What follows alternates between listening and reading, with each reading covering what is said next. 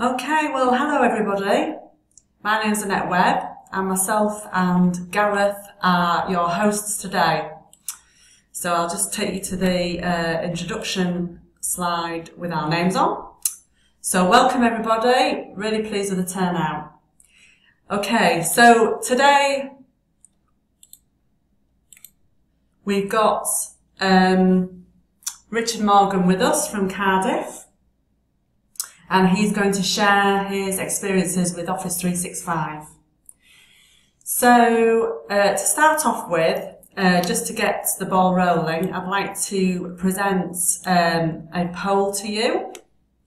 So I would just like to know who here is using OneDrive for Business. So if you could just indicate on there, that would be really useful. Brilliant. Okay, so that's quite a few people. I'm just going to bring up another poll. So I'd like to know who is using Office 365?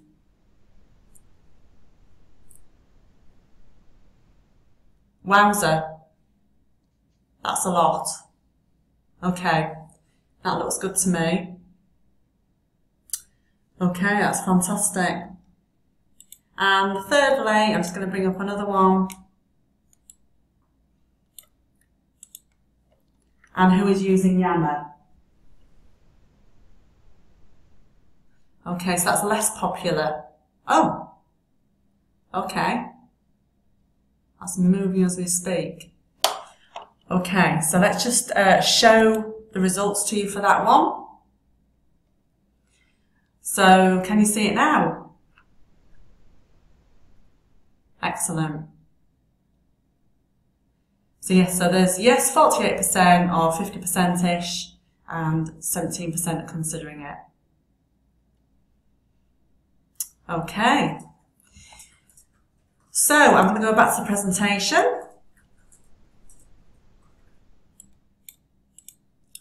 And I'm just going to remind you of our forum, which gets more popular at certain times, especially like our Spotlight conference, which is later on in May, or later on this year in May in Southampton. But you are very welcome to go to this web address, digitalskillsanddevelopment.ning.com, and join our community. So it's a great place to ask questions of the community.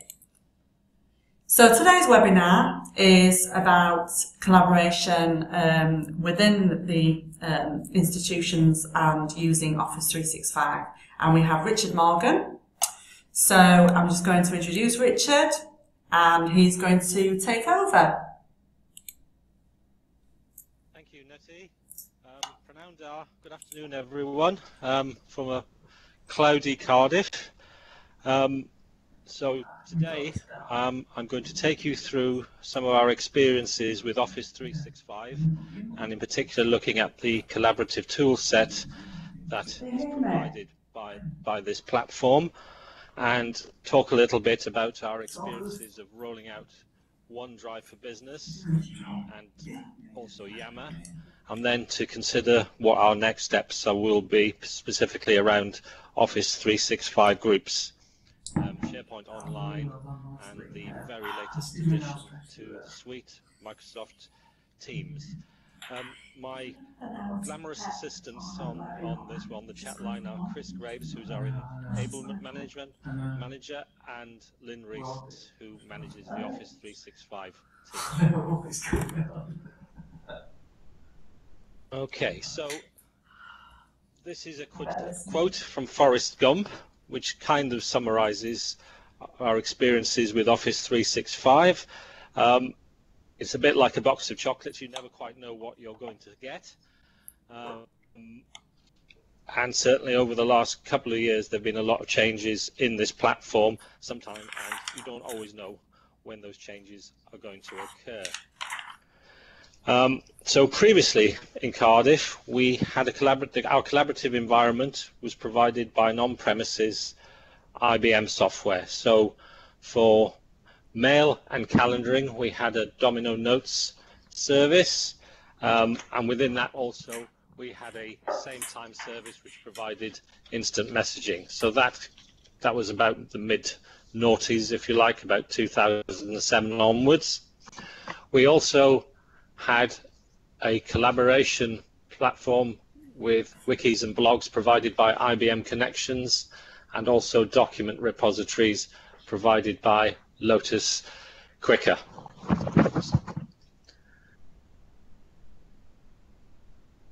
Now, these weren't universally popular.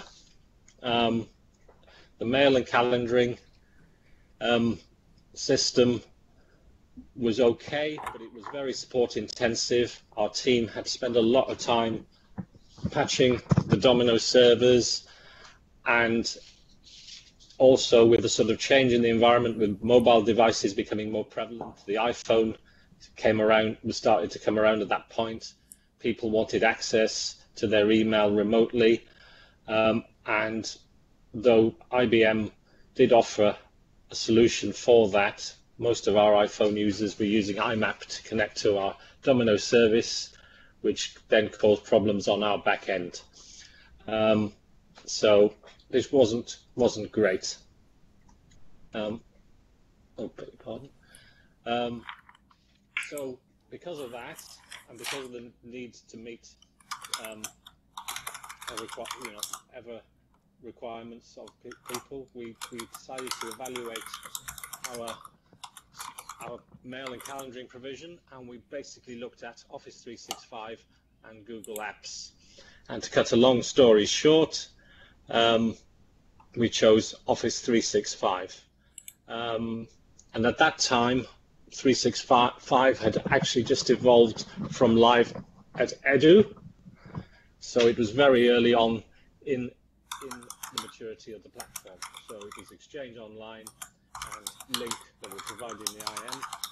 The scope of the program was purely to migrate email and calendaring. And we didn't at that time consider SharePoint, though we always knew that SharePoint would become a factor in our move to Office 365. But at that time, the program was restricted to that. So the focus, as I said, was on mail and calendaring. We provided IM for staff, but not for students. And to this day, we currently don't provide IM for students with our Office 365 platform. It's generally been well received, and it's certainly relieved the pressure on the mail team to maintain a mail service. Now, there are other challenges around that, as we will discover, but effectively things have changed. It's much easier to support from an infrastructure point of view. So our current provision is we obviously provide mail via Exchange Online. We did have Skype for Business was providing our IM service. Sorry, I'm having problems with my headphones here. Sorry. There we are. Skype for Business provided our IM service. We've now moved on to a unified comms service, which is Skype for Business on-premises thing. So we now have a hybrid environment with Skype running on our own campus. We have OneDrive for Business enabled for staff. Not currently for students, but we do have plans to do that. Yammer is available to staff and students. We also have MS Project Online available to specific users. This is made available to people who are working program managers and project staff across the university.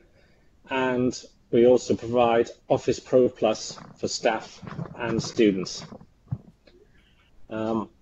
We do have most other applications available, and Office 365 groups is available to people, though we don't currently support that as a service.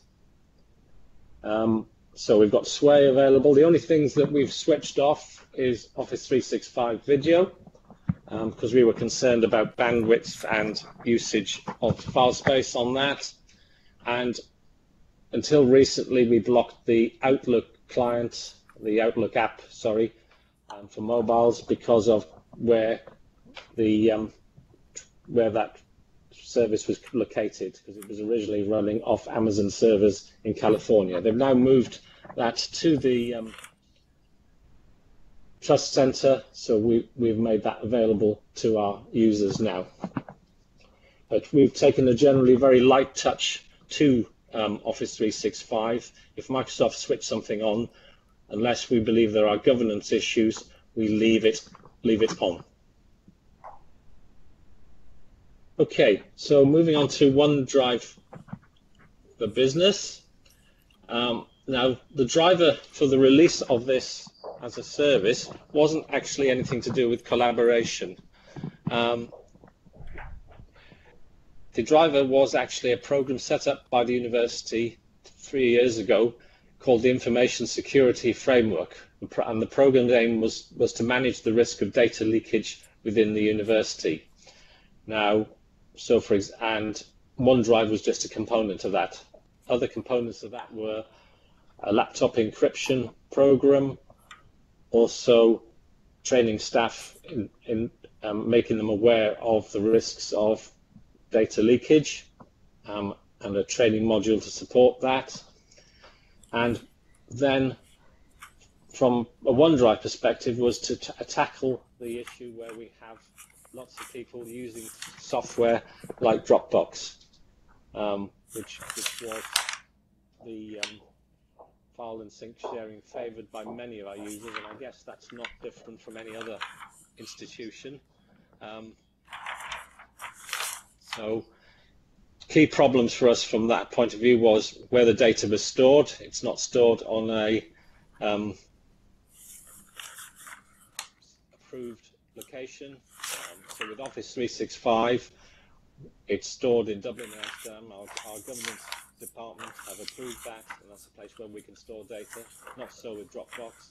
And another problem with Dropbox is the fact that if people set up their own personal Dropbox account, then they don't. We as a university don't have access to that information if we need to manage it, if people leave the university or, God forbid, pass away. So we saw OneDrive as a business as an alternative to Dropbox. Okay, so we made that decision in 2015, which seems a long time ago, but we actually only rolled out to staff at the end of November 2017. So what happened? Why did we take so long to roll that out? Well, I can say that the delay was pretty much down to the Microsoft Groove client, which was the old OneDrive for Business client provided to do file sync and sharing by Microsoft. This, quite frankly, was not fit for purpose. We spent a lot of time on this, and I think Microsoft themselves acknowledged that at that time their sync client wasn't fit for purpose. So we felt we couldn't make that available in the condition that it was at that time. So we then waited until Microsoft spent some time deploying a new client, which was based around the OneDrive personal client, and takes that we actually enrolled on the Microsoft TAP program, which gave us early access to the client, and fed back to Microsoft our feedback. And then over a period of a few months, you could see the performance of the client improved, and Microsoft actually released that at the end of December 2016. However, even at that point, there were still issues with the client, not so much from a syncing perspective, but from the fact that if you had the two clients installed on your workstation, they got in the way of each other, and there was a great potential there for confusion amongst users, and knowing which OneDrive client to pick and to work. So Microsoft did some more work on that, and by the summer of 2016, we were ready to move forward with that. So that really explains our delay in doing that. So in our rollout, we created training materials, and we provided training sessions and guidance in how to use OneDrive and an appropriate way of using OneDrive. At the same time, before OneDrive was released, we'd actually released Yammer as a service to the university. So we set up Yammer groups to provide forums for discussion for support staff on this, and that we found to be very useful to engage with staff on this. So that rollout was quite successful. So we rolled out in early life service in November, and since then we've been monitoring the desk calls that we have with it to ensure that we are actually able to support it and to generate FAQs on OneDrive for Business.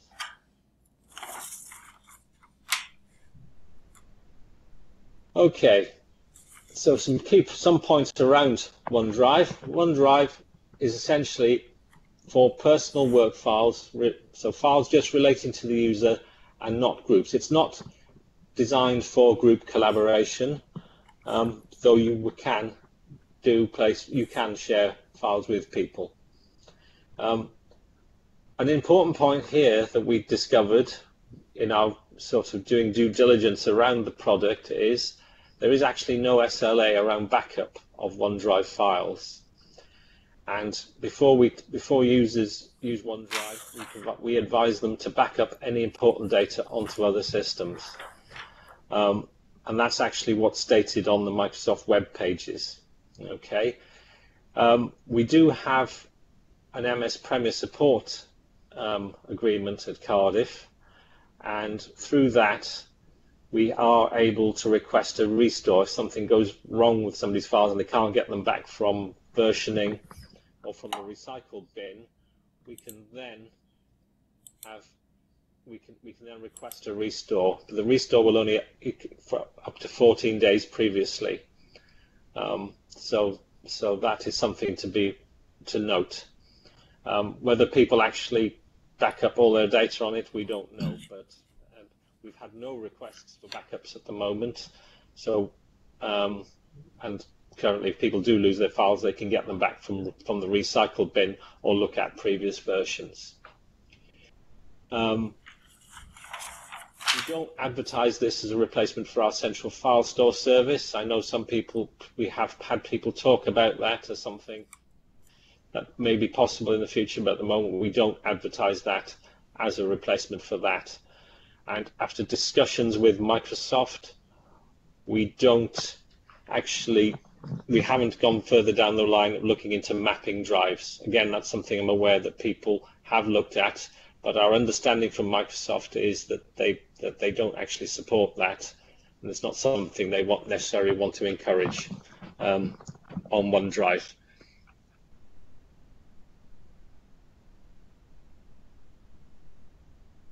Okay, so successes and challenges around OneDrive. So calls to the desk have been manageable. We haven't really been inundated with calls, 5 a week. The biggest issue we've had people confused between the personal and business version. So it's the same client that does the syncing from the desktop. And one white cloud and one blue cloud, which is the business side. And people sometimes are a bit confused about which one they should use, particularly if they've got a current OneDrive account. Usage has gone up to about 8 terabytes, so that's from last November. The biggest single user has got about 684 gigabytes. So we've not yet approached the 5 terabyte, the 1 terabyte limits, and we've not needed to ask for for the individual 5 terabytes that Microsoft will provide to the users.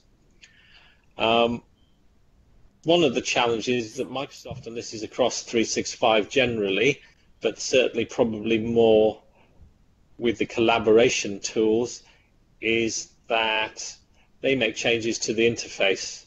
So, for example, I was giving sessions on the OneDrive client, sync client session to our tier 2 technical staff. Gave it one day, fine, went to the next day, right-clicked on something and the menu had changed. So these things are pushed out. They're pushed.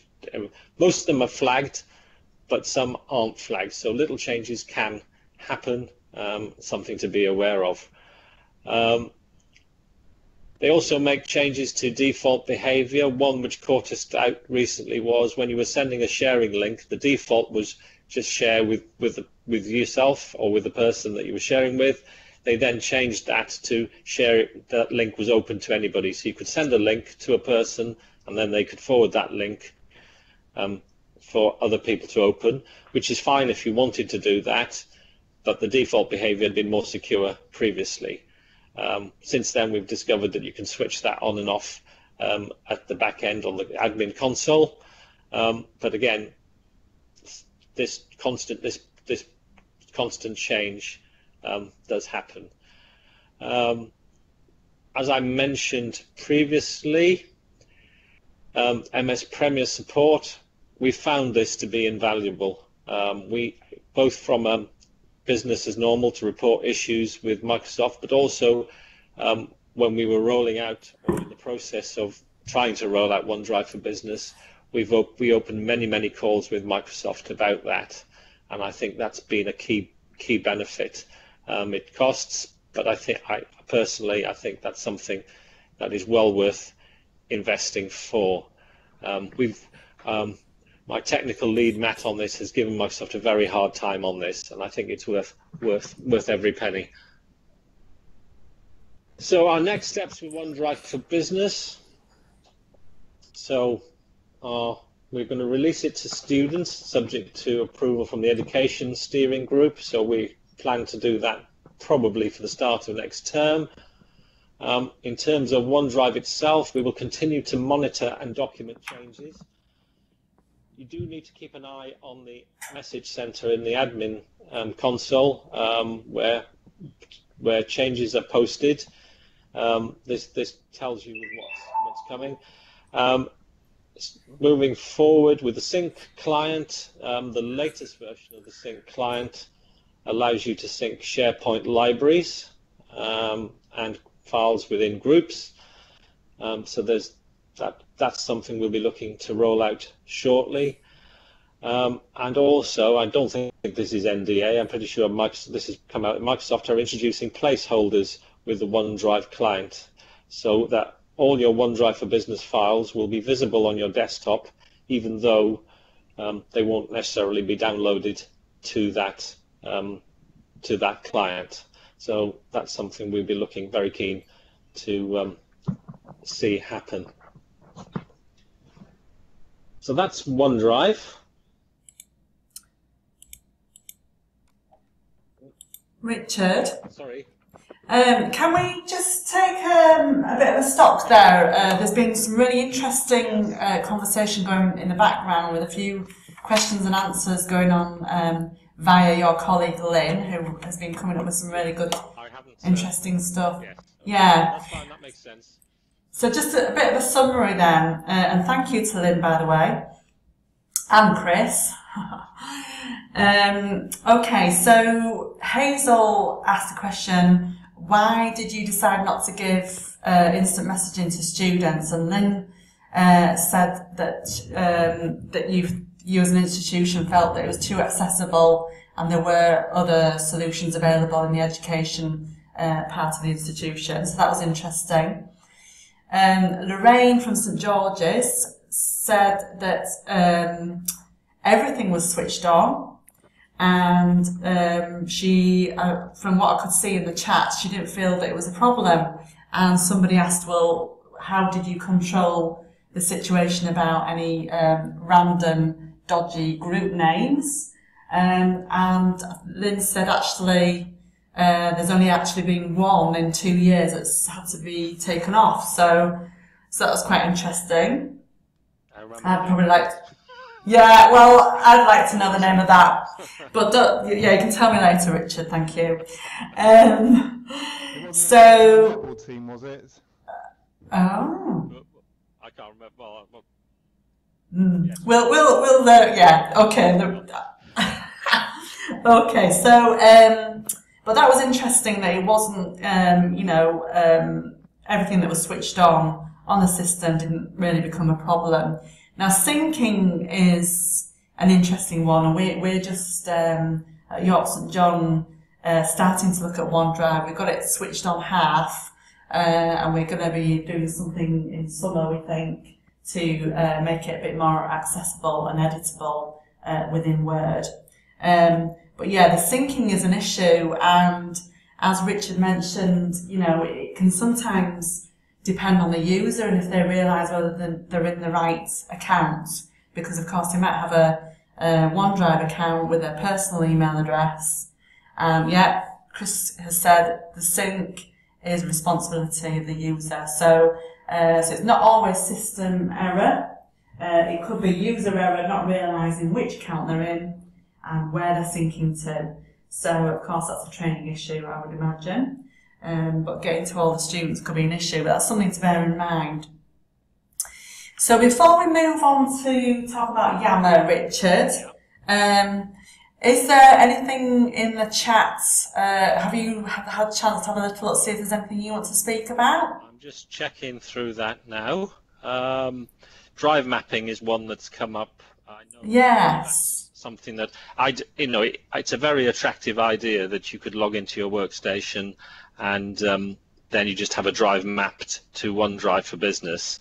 But we did look at that briefly, and I'm aware there are companies out there that actually do that for people. But I would just reiterate, we don't think that's a very good idea. That it's something that probably could actually disappear at some point. Right. That. Okay. So that would be our that's our take on it. Right. Even though it's things that maybe with placeholders, maybe that with the advent of placeholders, then that may obviate the need for a drive mapping. You just be able to see all your files from a folder on your client anyway. So watch this space, I think. Yeah. Luke's asked, can staff sync to personal devices? For personal, did you mean personally owned devices? Our policy. Yeah, the answer is yes, isn't it? Well, we do.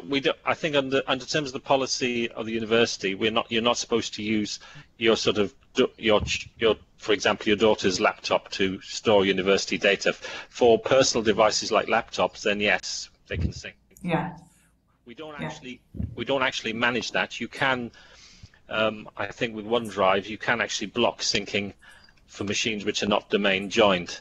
That's something that we may look at going forward, because currently most our laptops aren't domain joined, but as part of the encryption program we are domain joining laptops, so maybe at some point in time we might strengthen that. So can I come in, Richard? Yes, Chris? So one issue is people can sync, I'm doing this, I'm sat on a PC in work, but I'm syncing most of the folders that I'm syncing to the PC I've got in front of me to my PC at home. Now, the content in those folders, because I'm working on Office 365, is mostly Office 365 stuff, so there is no security risk.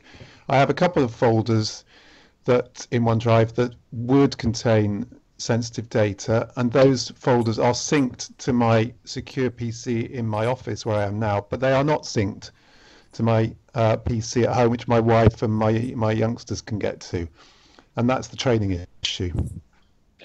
Yeah, interesting. Thank you for your input there, Chris. Okay, Richard, so I shall mute my microphone and pass over to you again. Thank you. Okay.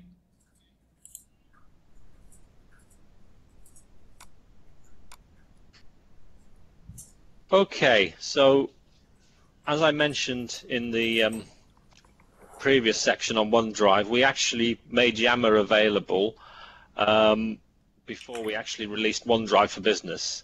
That wasn't quite the way it was supposed to happen, but actually it was quite fortuitous because it gave us a tool then which we could disseminate and share with people knowledge around OneDrive for Business. So Yammer, which is part of the Office 365 tenancy, it's actually a different beast to the rest of Office 365. Microsoft took over Yammer many moons ago, and they are still currently working on integrating Yammer fully into Office 365.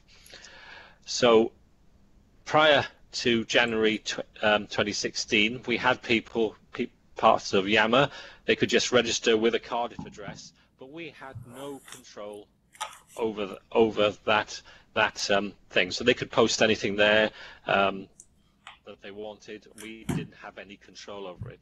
So our first major step with Yammer was to enterprise enable the domains cardiff.ac.uk, so that we could actually, at the very least, have a situation where if somebody did put something up that was questionable, we would have the ability then to remove it. So we integrated the domains into our Office 365 tenancy in January 2016. We did have around Yammer, we did provide, again, like we did for OneDrive, we provided training. We created an all-staff group within Yammer, which all staff members are added to, sort of general forum, if you like, for people to share information about things from social events within the university to information on training. And the service was actually launched in what we have was called University Speak Week. We have a week where staff and groups present on various things around the university, a general thing, getting people to talk to each other, to meet and collaborate on various things. And that's really what we did with Yammer. And so though every member of staff is licensed for Yammer, we have approximately 2,000 active users. So out of a total staff population of 6,000 in a year, that's not too bad. So it's not for everybody. Some people see it as possibly as a waste of time, but other people do collaborate. We find it useful from a technical perspective to share information and collaborate on stuff. So that's worked pretty well, and it was certainly a very good addition to our tool set for rolling out OneDrive for Business. Yammer is not standing still. Some of you may be aware that Microsoft recently introduced integration into the main Office 365 tenancy. So if you now create a public group within Yammer, you will now get, as part of that, an Office 365 group, a SharePoint site, a planner, and a OneNote notebook. And that's only the beginning of their integration. We'll talk a little bit about Yammer and groups in a little moment, but that was a fairly straightforward piece of work to do, which I think has had benefits to the university. Can I say something quickly about the adoption piece? Or do you time? Can you just hold, Chris? Yeah, fine. I'll just. So moving on to the digital workplace, I mentioned that OneDrive for Business was under the Information Security Framework program. We've now created a new program, which we're still working on the remit, but a key part of this remit is rolling out Office 365 technologies to support the aims of the digital workplace, so moving towards a paperless office, etc., getting people to collaborate, etc. So, our next steps. If I refer you back to my slide where we originally talked about the IBM environment, where Notes and Domino, we also had a Connections and Quicker service. These services still exist. They're running on very old versions of the software, and people still use them for services which are key to the university. So we need to migrate these services from these legacy applications. So connections are things like blogs, wikis, activities, etc. Quicker is a document repository solution which allows people to share files internally and externally, and also allows people to set up as authors, editors, readers, etc. So we've identified 3 migration paths from this IBM tool set to Office 365. Some are Yammer, so most of the connections usage would probably go into Yammer. We've identified Office 365 groups and SharePoint Online, which will then cover the remainder. Okay, so as I mentioned, majority of the use is document repositories with or without granular permissions. We actually believe now that Office 365 groups will be able to meet most of these requirements. You can actually set granular permissions within Office 365 groups now, and we've verified with Microsoft that this is something that is intended. I'll talk a little bit more about groups in the next slide. So our next steps really is to develop Office 365 groups as a service and put in place a support structure. So we need to train people in the use of it, we need to provide documentation on what it's best used for, etc., and we need to obviously do due diligence on how we manage and administrate groups. But as I said, groups is currently available. I think at the last count we had about 1,500 groups created. That was probably a month or 2 ago. We can only see that growing because everything in Microsoft seems to create a group these days. So as well as Yammer, Microsoft Teams, which has just been released, creates groups. So we do need to get down on this and really work out support structure. So that's our key next step, is to define groups as a service. So I don't know how well you can see that slide, but that's an example of a group, and I've chosen the OneDrive for Business Staff Service Transition as that. So within groups you can have a conversation. Now until recently that conversation was an Outlook conversation, so that would happen through the Outlook client or on the Outlook web client, which was basically just people replying to an email. If you create a group, if you create a Yammer group, then the associated Office 365 group is actually, the conversation is then held in Yammer. Okay, so you can choose which type of group that you want, and that will have impact then on what conversation you have. You have a shared calendar within groups. You also have a file view. Now the files, if you send somebody in an Outlook conversation an attachment, that will appear in the file view. There's also a document repository within groups that provides that as well. There's a notebook, and then there are connectors which connect to various third-party applications. You get an Office 365 planner, and you get a site. You get a team site. So you get a SharePoint team site within Office 365 groups. Now Microsoft's aim here is for people to create their own SharePoint sites. I think that's the intention. I've coined the term, it's self-service SharePoint. So where traditionally if somebody wanted a SharePoint site, they would have to go to their IT admin. Within groups, you can now create, you actually have a team site. So, and you can add or delete people to that. You can set up a web part to it, and you can set up a document repository, and you can also set permissions within that library.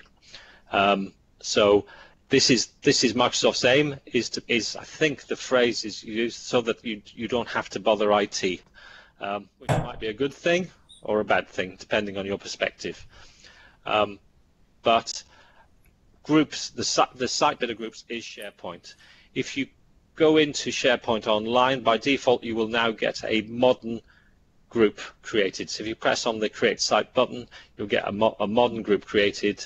If you want to go back to the classic style, then you need to contact your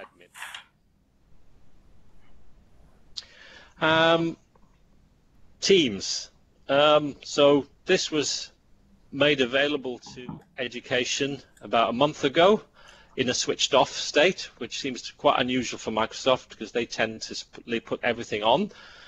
There was a reason for this, I believe, which is something to do with data protection, data governance laws in the States, which meant that Teams was not made available to education tenancies until recently. If any of you have looked at the admin console, you now have the option to switch Teams on for staff or students, or staff and students. So they've made a difference there between staff and students, which I guess is to handle the education side of things. And then, as I mentioned before, looking in the admin console is a good idea. I think that was on sometime last Friday. They made an announcement that Teams will actually be enabled by default from mid-April. So if you haven't delicensed Teams in your tenancy, then it's going to appear in your tenancy from mid-April. So that's a change that was announced last week. So just to sum up some of the benefits and challenges that we face, it provides functionality that we would struggle to maintain and provide ourselves. There is no way, I think, that we could release all these services if we had to build these in-house and stuff. It's people. We do have people clamoring for things like Teams.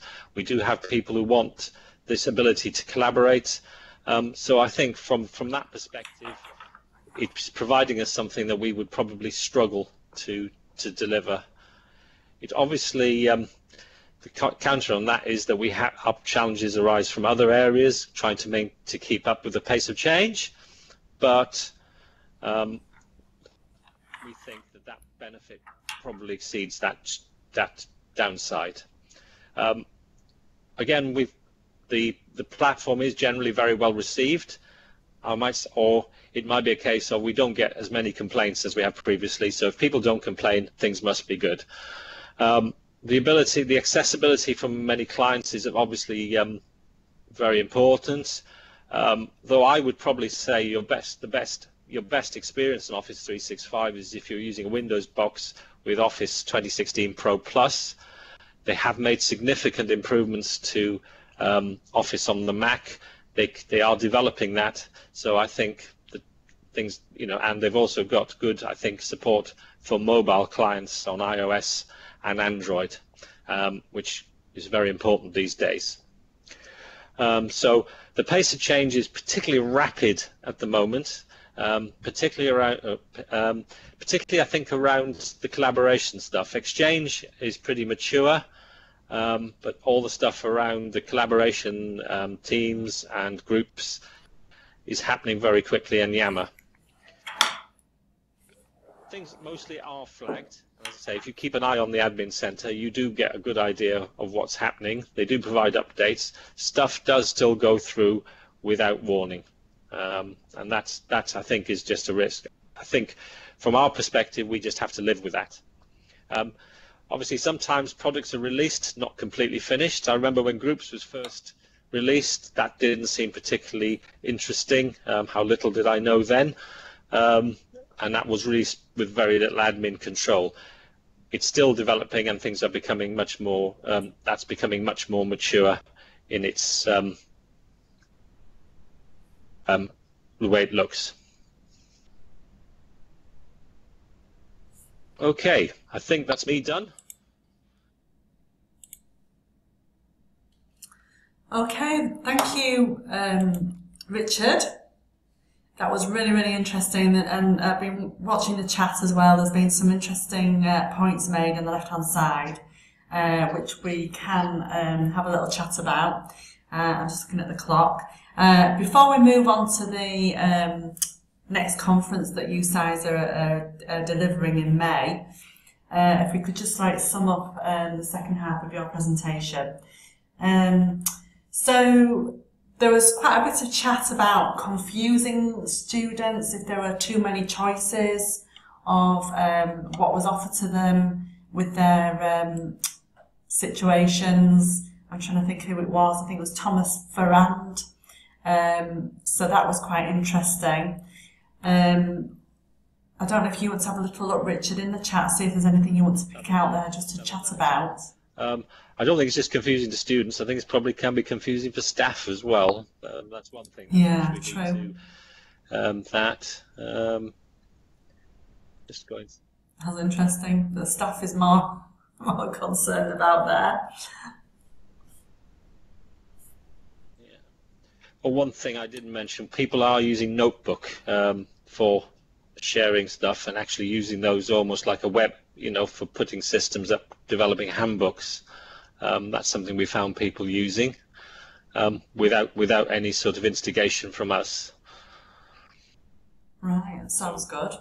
So that's instead of having the old sort of way of having a handbook available on the VLA? Yeah, all right. Just creating out of sharing notebooks, yeah. Oh wow, sounds good. Yeah, I think Lorraine mentioned as well about case studies. I think it's always really valuable being able to have somewhere or an institution that's installed something that's worked and how they've installed it. Obviously, this webinar is a way of sharing good practice in that way, but also case studies are valuable. So if anybody does want to submit any case studies to us, then we are always open to sharing that good practice. Anything else, Richard, that you can see I think so. in there? Just scrolling down. There's a lot of chat, isn't there? There is a lot of chat. I mean, this I've recorded this on Screenomatic, so it's the first time I've recorded a webinar using that, so I'm hoping it's worked. It still says it's recording, so this will be available after today's webinar, so anybody who's not been able to attend will be able to watch it afterwards. Okay, so yeah, of course. Is that Chris? Because you mentioned something about adoption. It's picking up on what Richard was saying about constantly changing. So one of the problems we've got is in the chat there is that Microsoft is making available a lot of functionality, which on one level duplicates itself, but actually, if depending on your circumstances, your context, and your practice, it's not duplicating it for you. So you've got teams. You can run a group in a team, like Slack, but can be quite noisy. Or you can run a group in Yammer, which is much slower and more asynchronous. So one of the issues we've got is lots of choice, but Microsoft are going to basically make it available whether you want it or not once you're in the environment. So we've got to kind of ride all these different things. And Microsoft really wants to push out its functionality. And we somehow got to present, I think this is a value for IT, we've got to be, users haven't got time to investigate the stuff, most of them haven't. So we've got to be able to present a really clear idea of how to get maximum value for their context of what they're trying to do. That sounds sensible. Thank you, Chris, for your input. Okay, so if there's nothing else for the moment about our webinar today, we'll move on to our conference. So if Gareth or Lorraine could put a link to signing up in the chat, that would be really useful. So the next conference is on Wednesday the 24th of May for 2 days at Southampton Solent University Conference Centre. Now that looks like a fantastic venue. I've looked at it on Google Images and it looks great. There's some really nice looking architecture there. So if for no other reason, it's worth going just to see the red pod. So please take a look and you are very welcome to sign up for the conference. Thank you, Gareth. He has put the URL in there for you in the chat if you're interested. Okay, so thanks again to Richard. That was really useful. And to Lynn Rees for your input in the chat. And also to Chris Graves. So really valued your input today. And we have got a poll here ready for you to give us an idea of how you found the webinar today. So that's looking good. So I'm just going to see if I can show results to everybody. So nobody said not at all useful, so that's a good sign. We're not wasting our time. Thank you for that. Some people said slightly useful. So it is not anonymous, so I'll find you and I will hunt you down. But no, I'm only joking. Okay, so thank you very much. And we will have our next webinar or 60 minutes tech talk advertised very soon. And I shall sign out now. So thank you, everybody. Bye-bye.